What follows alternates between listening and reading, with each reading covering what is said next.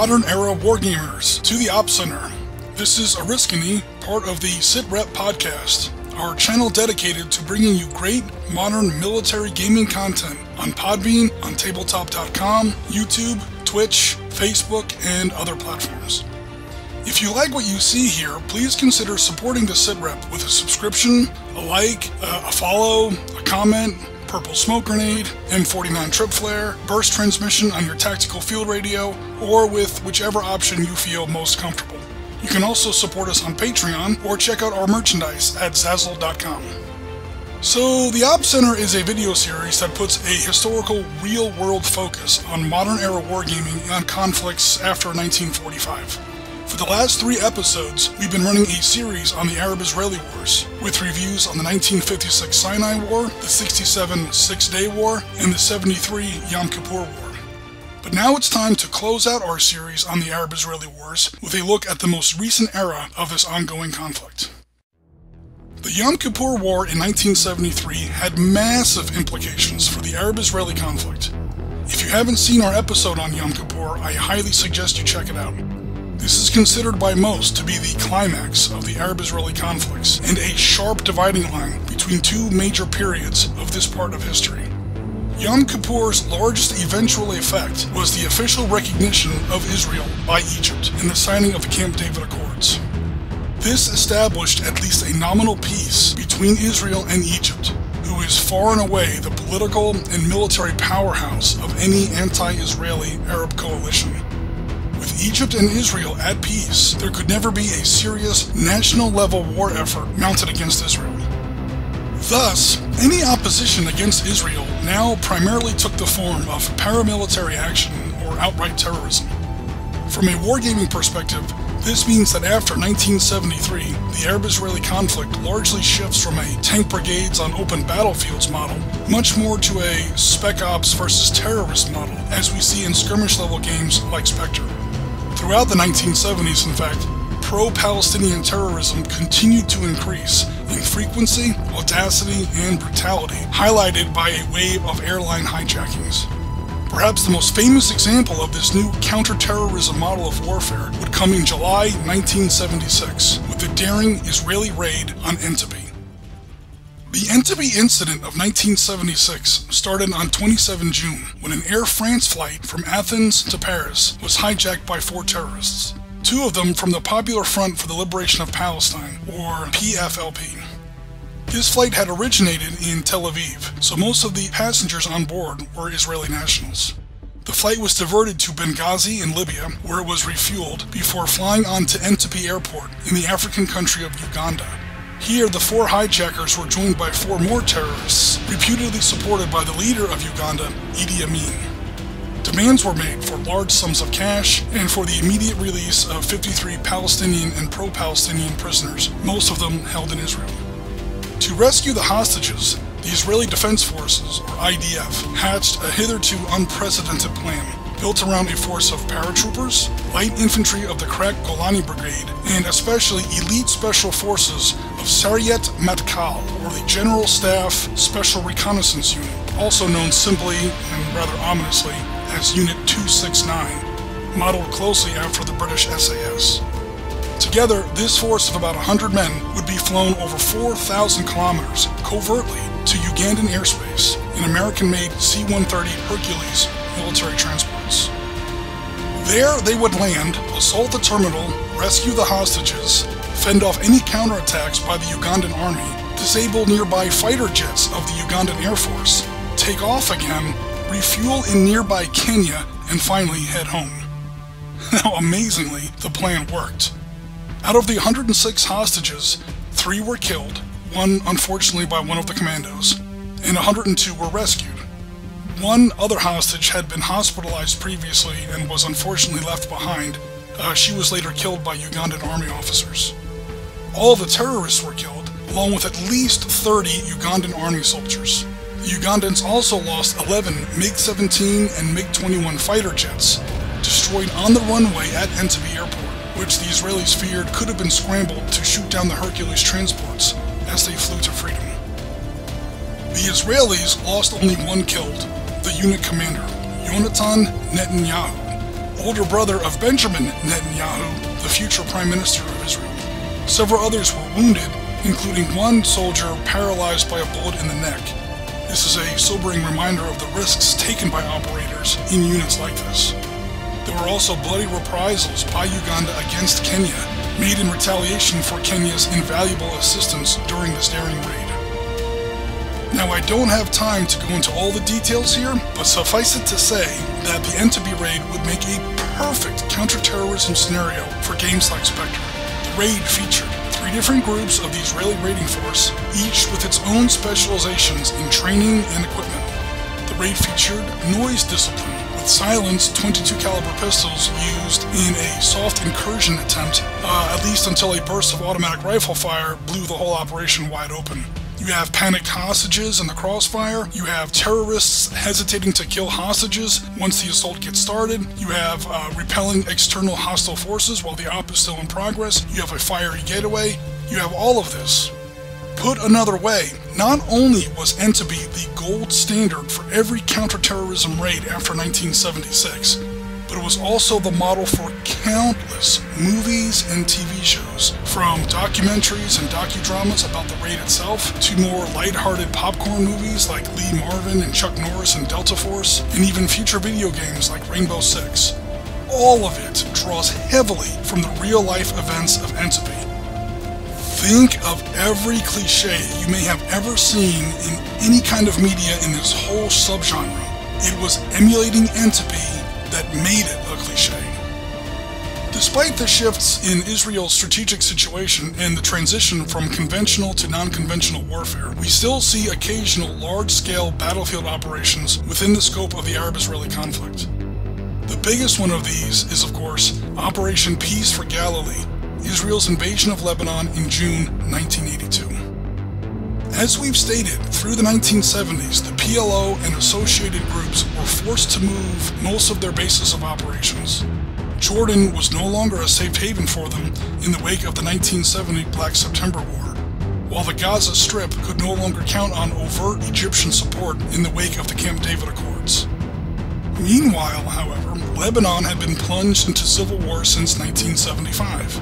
And since none of the warring factions in that unfortunate country could really control its southern border areas, Palestinian militant groups saw southern Lebanon as a logical place to set up shop.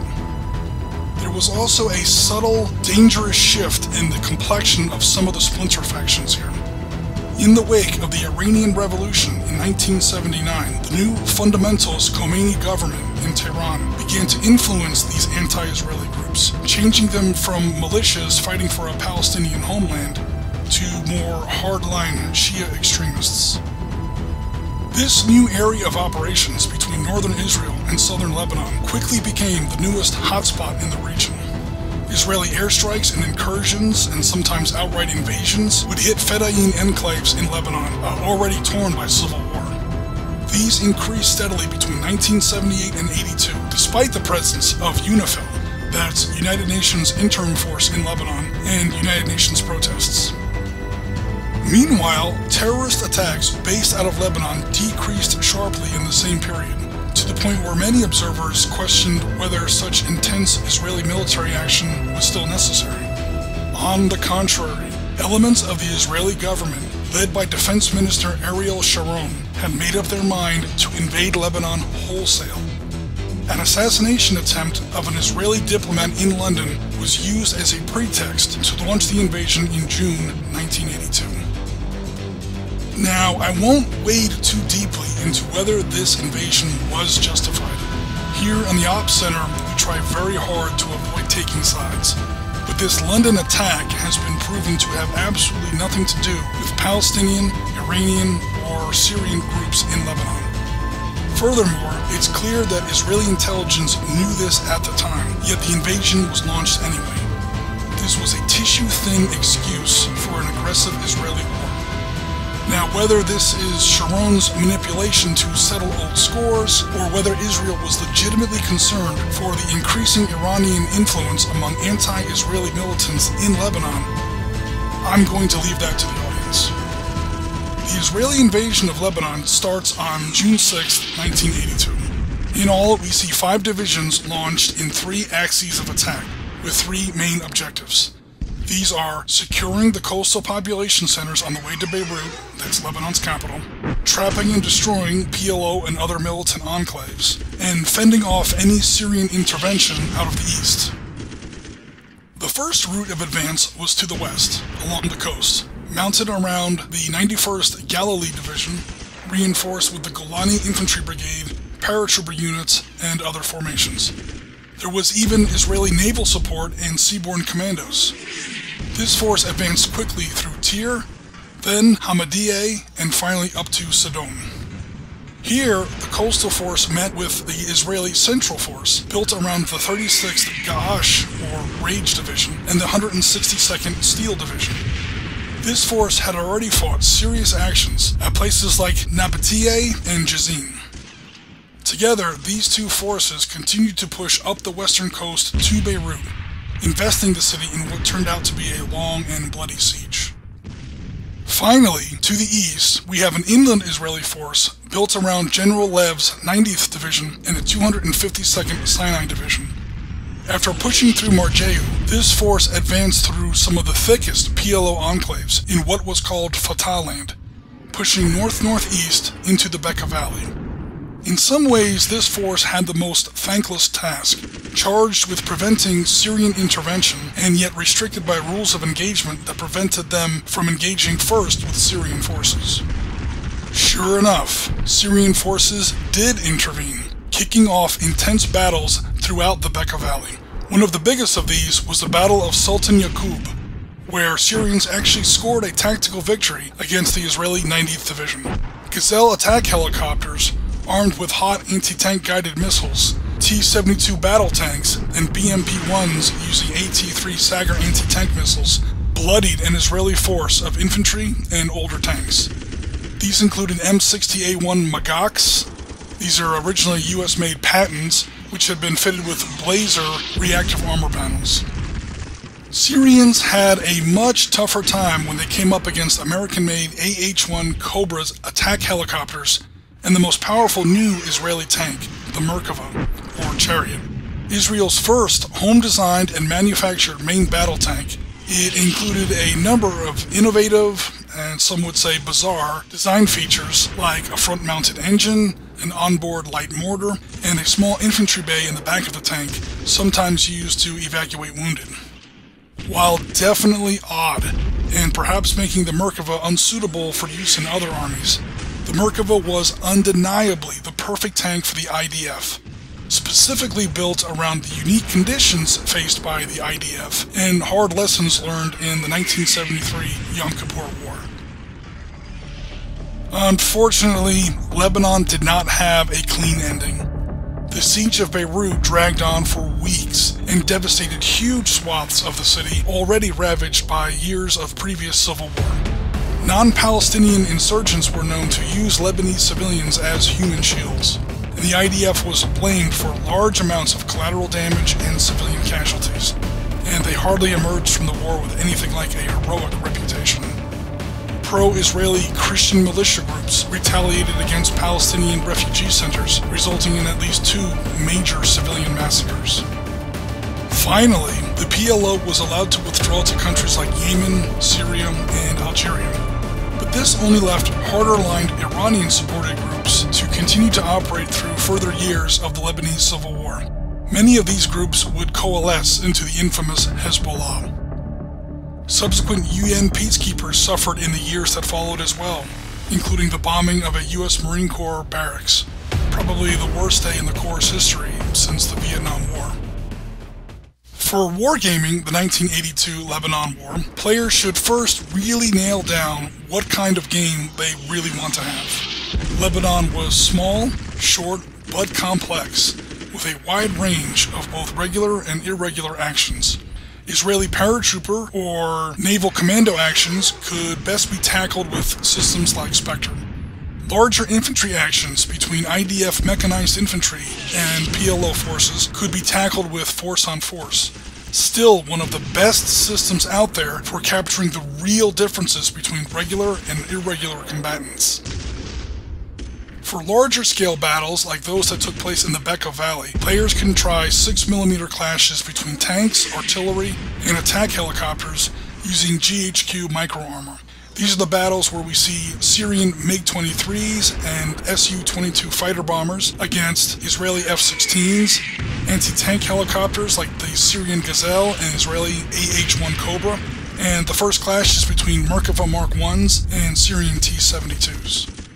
Games like GHQ micro-armor really do a good job at capturing the scope of these battles, not only because of the 6mm scale, but also because each piece in this system represents a platoon, not an individual soldier or vehicle. This allows players to more easily capture and recreate the realistic, accurate battalion and brigade organizational levels on which these kinds of engagements really take place. For 15mm WYSIWYG gaming, consider the new Battlefront release, Oil War. Now, I don't have a copy of this book myself yet, obviously. It hasn't come out yet, so I can't give it an honest review. But I am very happy and very impressed with what Battlefront has done with the new Fate of a Nation release for the 1967 and 73 wars. Oil War seems to be sort of a connecting reference to draw these historical timelines in with the new main Team Yankee 1980s setting.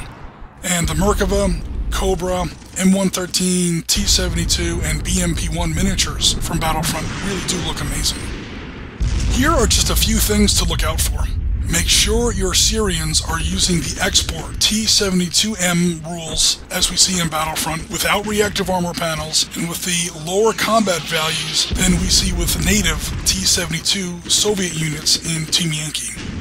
This reflects not only the subtle but important differences in the tank itself, but also differences in the crew and especially the available tank ammunition. Starting in the 1960s, guys, tank ammunition becomes almost more important than the tank gun itself as far as how hard it hits, especially against enemy armor. Another thing to look out for is to make sure that your Merkavas in 1982 Lebanon are only the Merkava Mark 1 with the original 105mm rifle and not the 120mm gun that we'd see in later versions. Since 1982, the Arab-Israeli conflict has continued to evolve. In the late 80s and early 90s, we see the Intifada. This is a major Palestinian uprising in the Gaza Strip and the West Bank. Here, the IDF struggled to find a new role, more as peacekeepers or almost as police, standing against civilians, sometimes no more than children armed with slings and rocks, rather than enemy tanks and guided missiles. Politics and media were the main weapons here, and the IDF found itself somewhat behind the curve of changing times, yet again, in coping with the rise of new organizations in the Gaza Strip like Hamas. 1991 also saw the Israelis almost drawn into the Gulf War, when Saddam Hussein tried launching Scud missiles against Israeli cities. Hussein hoped that by dragging Israel into the war, he could wreck American President Bush's carefully assembled Arab coalition. To their credit, the Israelis did not retaliate despite repeated Iraqi attacks on their cities, and the American-led coalition survived the conflict. Intifada uprisings continued through the 1990s and into the early 2000s, and finally Israel invaded Lebanon again in 2006. Another tense moment came in 2011, with the Arab Spring uprisings starting in Egypt. Now, as I've said, Egypt is the key factor when it comes to national-level threats to Israel, and for 30 years now, America had been pouring military aid into Egypt. Their army now included hundreds of M1A1 Abrams main battle tanks, AH-64 Apache attack helicopters, the absolute best of the best. The thought of another 2010s or 2020s war in the Sinai between Egypt and Israel is actually a little terrifying. And we should all be grateful that so far the political situation in Egypt seems intent on continued coexistence with Israel. And let's earnestly hope it continues to do so in the future. For this week's Q&A section, Intelligent Mr. Toad on tabletop.com commented on our Yom Kippur War episode, where he asked, "I have only a single concept to add, tactical depth. It would be interesting to see if you can flesh this out with specifics." Man, I would love to. The problem for me here is that these videos cannot be 2, 3, or 4 hours long. Now we do have live streams on Twitch. That's twitch.tv/sitreppodcast.com almost every Sunday, where we break out a war game and play live in the conflict that's under discussion. Our recent Valley of Tears Yom Kippur war game between myself and Damon from the On Tabletop community lasted almost 7 straight hours. I'm not kidding about that.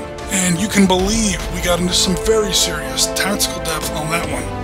We've also done 1982 Lebanon with LSR 2590 and even Panzerleader in 1982 Lebanon with Gianna here on the Sitrep command team.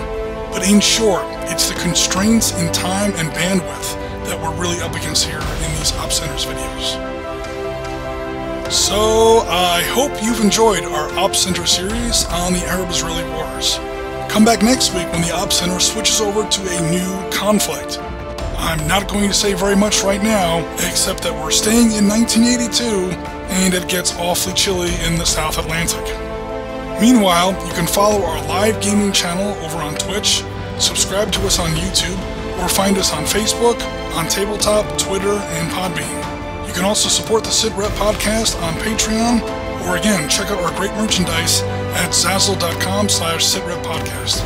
Any kind of support, even if it's just a comment on this video or a question that we might get to in a future episode, really helps our platform progress to the next level so we can keep bringing you more great modern military gaming content. So once again, that's going to wrap us up for today, everyone. This is Ariskany, and Tango Mike for listening.